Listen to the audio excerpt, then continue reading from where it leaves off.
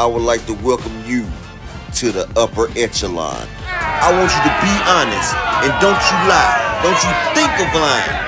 Be for real. You're not a Bud Crawford fan. You just hate Spence, right? The truth. You can't handle the truth. Hate it or love it, the underdog's on top. More because I haven't seen Spence have to fight a guy his size that's gonna really make him fight yet. He been taking out, he been outboxing everybody he fought so far. Mikey wasn't his size, so we expected that. The guy overseas, Kell Brook, he had some broken orbital from Triple G, so I don't think he really was the same either. So we haven't seen, not his fault, he just ain't fought that person yet. But now he's about to fight that person that gives us a measure stick as to where he really is. After I see what he does with Sean, then I probably give you a little bit better of a breakdown on how I see the fight. All right, come on now, Roy. You say Spence need to fight somebody his size? He's a fucking welterweight. Everybody that he fights is his size of welterweight. Unlike Crawford moving through the divisions and fighting smaller people like Gamboa, who is a 122-pounder coming up to fight a 130-pounder, and using Sean Porter as a measuring stick. Didn't Kell Brook beat Sean Porter? Why you couldn't use Lamont Peterson or Ocampo? Or Mikey Garcia, who y'all said was pound for pound great? See, I hate when people say something and then try to backtrack, because you was on the Mikey Garcia train as well, Roy, with Sugar Ray Leonard. But now you talking about he need to fight somebody, but you're not saying nothing about Bud, who's moving through fighting people like Gamboa, who dared to be great, jumping up 2 weight divisions, or John Molina Jr. or Hank Lundy. Come on now, you talking about you need to see somebody fight somebody's size, then bring that to Crawford as well. You gotta have the same energy when you come into both fighters, Roy. That's being unbiased. I ain't saying nothing about how big it is until it's signed, because I've been looking for it for so damn long that I'm tired of even thinking about it. You know, it's like, it's been the biggest fight that needs to be made for the sport of boxing for the last 3 years. Why so long then? I don't know. I mean, I do know, but I mean, I'm gonna let Tony answer that. He understands. He like to talk about that topic a little bit more than I do, so I'm gonna let him talk about it. But it's like, when you play that political game. Let's talk about it, Roy. You got Terrence Crawford here saying there's a lot of puppets and he's gonna be the puppet master right now. Errol Spence has been signed his part of the contract months ago. We still haven't got Terrence Crawford to sign his. He's also trying to price himself out because, see, he knows Errol Spence will do whatever it takes to become undisputed. And he knows that his time is almost short, so he's trying to get a farewell fight, a retirement check. Usually, Bud is with all the smoke, but right now, we see no smoke. Crawford has had 2 times to make this fight. On his way to welterweight, Spence offered him the fight, but he took the Jeff Horn fight. After the Porter fight, Spence offered him 60-40. He didn't want that fight. So, Roy, who's the one at fault? Come on now, let's be biased or unbiased. Which one you gonna be, Roy? Let's keep it all the way real, Roy. Because when Earl was handling his side of the business like he said, I'm gonna clean up this side of the street. Crawford was coming at him. As soon as Earl cleaned the street up, he hollered at Crawford. Now Crawford, he's silent. He trying to make smoke and mirrors, hollering at the Charlos and everything. Don't worry about the Charlos. Worry about this smoke in front of you. Worry about already this the biggest payday of your career. But you sitting here stalling out the damn fight. If you knew that you could beat this man, then why don't you go ahead and take the money and take the belts then? Because you know you can't go against that bone-crushing, body-snatching, soul-touching power of Earl the True Spence. That's what it is. And Roy, you need to start calling him for what it is and stop being on the side a hater. Over Earl right now. And they said, well, why you say that? So because Earl really hadn't fought anybody that we could really mention to, as well as Crawford and fought people. I wasn't saying that it's a guarantee that Crawford beat Earl, no. But I was saying basically still, which I said the other day, we haven't seen Earl against the competition we saw Crawford against yet. So it's hard to judge and say Earl got the advantage. We ain't really seen, I mean, in the gym they seem good, but we haven't. I've seen the real. I'm saying, the gym you see, but I haven't. Right. So as an observer, I can't say, oh, what y'all saw different. I'm telling you. Plus, we all know that when the lights come on, stuff happens different. So you say you judging them off of they fighting, who they seen, right? Well, let's look at these last 8 opponents then, all right? You got Errol Spence going over to England and beating the champion, Kell Brook. You got Crawford beating Julius Ndongo. Look at Julius Ndongo. He's done lost 6 straight from a knockout. Who is he? Then you got Lamont Peterson, 2-weight division champion Lamont Peterson, who is arguably a dog. You got Jeff Horn, who was gifted a robbery on the Manny Pacquiao fight. Then you got undefeated Ocampo, an undefeated rising prospect with over 20 wins and 0 losses, versus David Benavidez Jr., a man who had just got shot, 1 leg, walking around the ring, couldn't move laterally, but he gave you problems with the jab all night, Crawford. Roy, did you not see him keep Crawford at bay with the stick? It took Crawford to the 12th round to stop a 1-legged man in an ass-kicking contest. Now, how could you explain that about the levels? Then you got Mikey Garcia, the 4th division champion, arguably top 3 pound for pound. And then you got Amir Khan, a punch-drunk, washed-out former shell of himself, who sat there and got his face knocked out more times than a punching bag or a punching buddy. You hear me? You can't compare that. Then you got Showtime Sean Porter at his glory with a belt with 6 months of training camp versus Mean Machine. Who? Mean Machine. That's right, Mean Machine. A man who arguably put Terrence Crawford on his ass in the fight. Have we seen Earl on his ass? Not even when Ugas got a free 2-piece off of him did Earl touch the damn canvas. And then we got Danny Garcia, arguably one of the most vicious counter-punchers with the no-look pass that he gave Amir Khan, got washed by Errol Spence, while he had a washed-out version of Kell Brook, a man whose fighting career has been over. Then you got Yordenis Ugas, who was coming off a career-defining win over legendary 8th division champion Manny Pacquiao, who arguably beat Sean Porter in their title match versus Sean Porter from Bud Crawford. Now you say you comparing who they fought. Man, if you look at Earl, it look like Rocky Road, and if you look at Crawford, it look like the bunny slope. So how are you gonna sit there and compare the two? It's like apples and oranges, Roy. You're looking like a liar, Roy. You're looking like a hater. You got a few future Hall of Famers on Earl Spence's list. I only see that one in Porter on Crawford's list. So where's the measuring stick? To break the fight down, man, to me, Errol Spence is what you call a pressure cooker.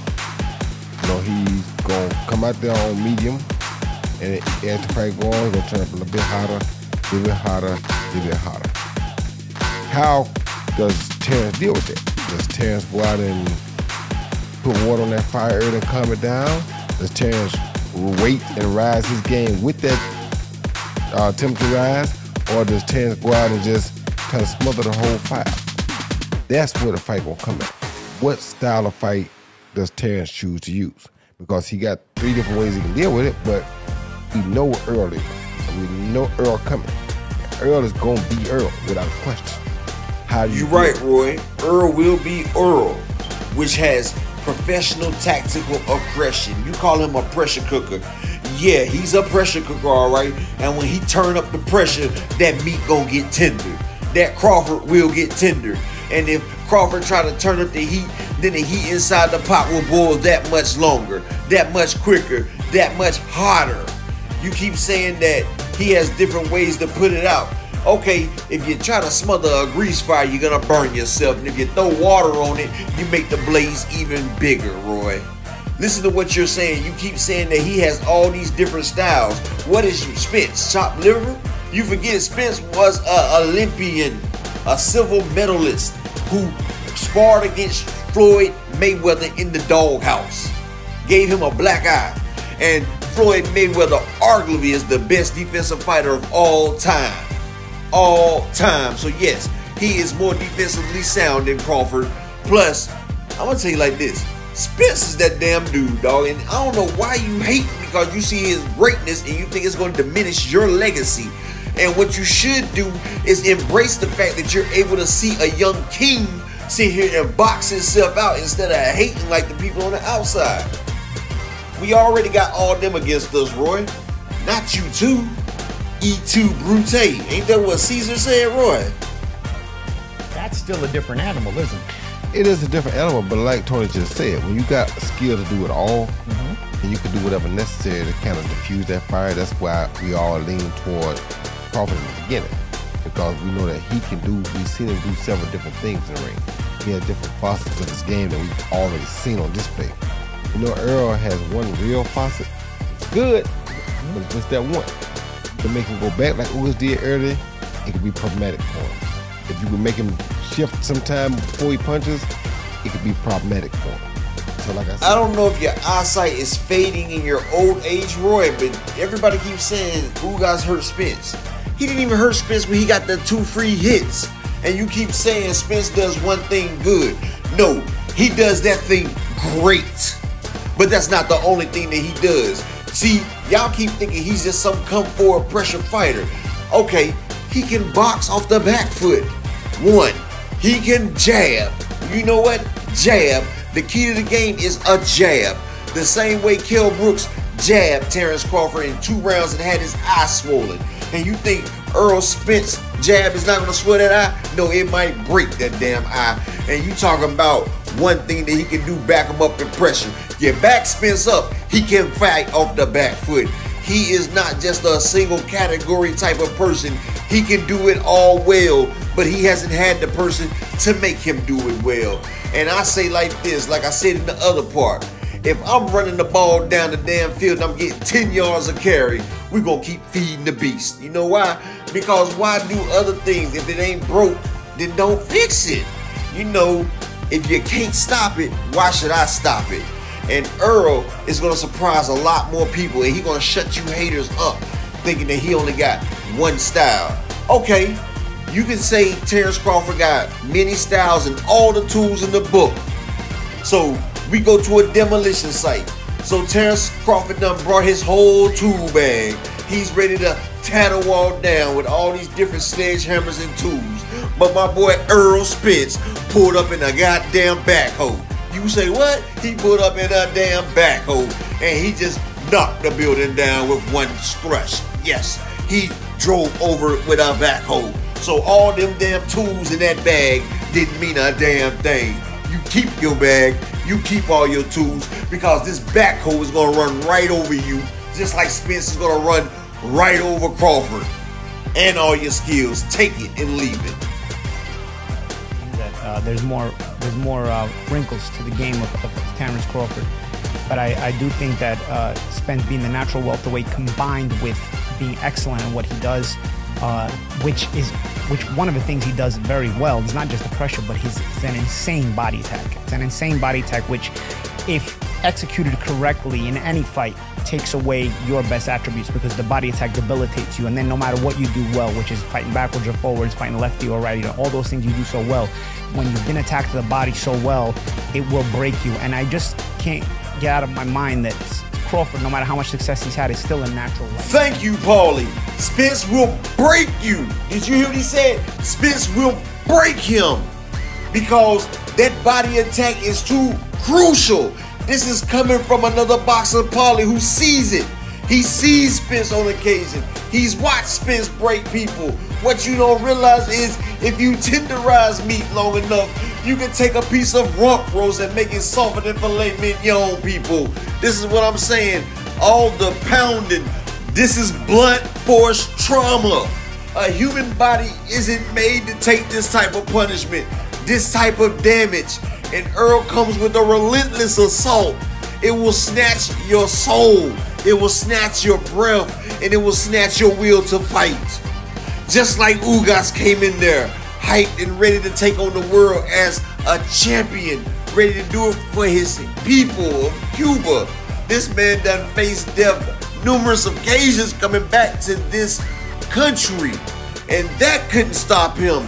But the power and the speed and skills and the tenacity of Errol, the true Spence, broke that man. And they knew they wasn't gonna be to knock that man out or take that win. They knew they had to break his body. His mind was intact, but his body was broken. Ribs broken, face broken, eye sock broken, Kell Brook broken, Lamont Peterson broken. Come on, people. Garcia's career broken. Ocampo, where is Ocampo? When you fight Errol Spence, you lose boxing life. Errol, you can't fight another fight right behind him because he does internal damage. He comes out there and he embraces the art. It's gladiators, like the Roman Colosseum. They fight to the death. It's just that the fighters nowadays isn't willing to die for what they believe in. But Errol told you it's kill or be killed. Boxing is not a sport. It's a fight to the death. It's a fight for your life. It's a fight of nutrition. It's one person will against the next to see who trained the best and who's going to come out on top. Who is number one? Who is the alpha male? It's the one sport that you can't play. You just got to fight with it. And Spence, he's going to put it all on the line. He's done faced death. Crawford as well. But Spence is willing to face it before you beat him. And if Crawford ain't willing to go all out, then his body's going to go out before then.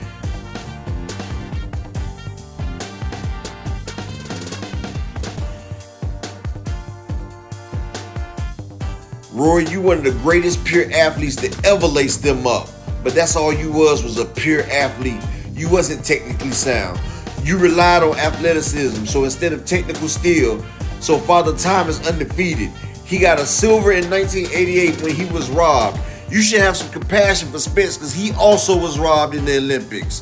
And in 2003, you was the only fighter to go from junior middleweight all the way up to heavyweight champion and win the fight.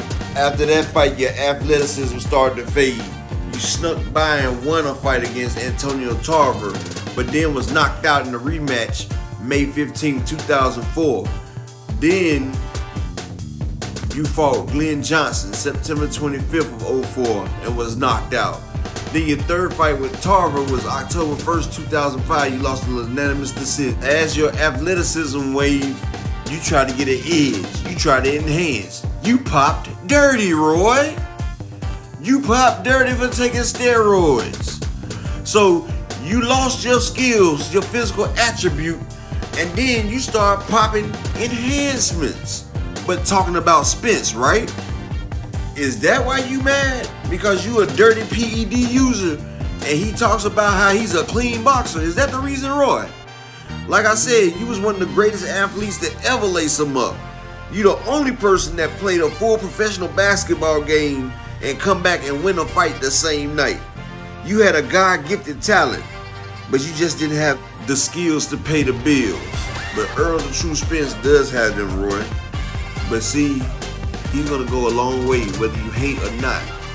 But you should look inside yourself and see that this man is a brilliant fighter. And you know you being biased because if you look at it, Crawford ain't fought nothing to the extent of Spence. But hey, Roy, you know what it is? Y'all must have forgot